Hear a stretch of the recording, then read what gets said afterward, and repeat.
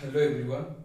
Today we are going to solve one number theory problem related to prime number, where we have to find all possible prime such that p to the power 1994 plus p to the power 1995 is a perfect square.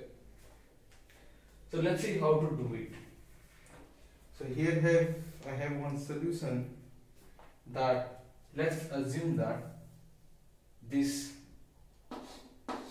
p to the power 1994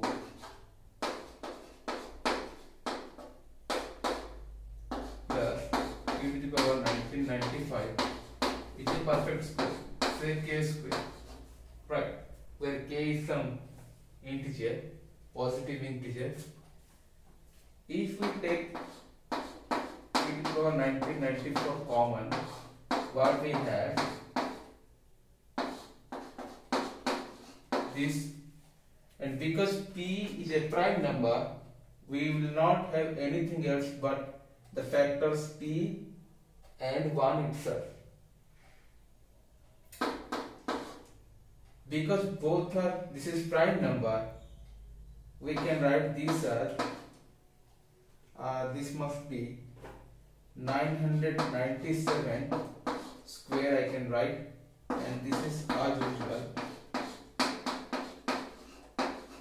And because this side is a perfect square and this is a perfect square, and when you multiply both you get a perfect square, this thing must be a perfect square.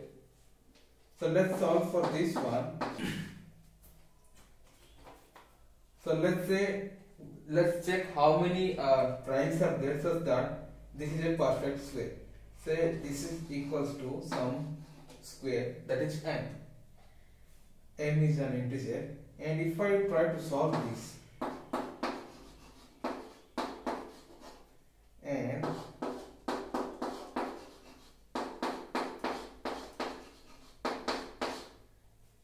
and you know that because this side is a prime number, one of them must be prime itself and another one must be 1. And because m plus 1 is greater than m minus 1, this must be prime and this must be 1.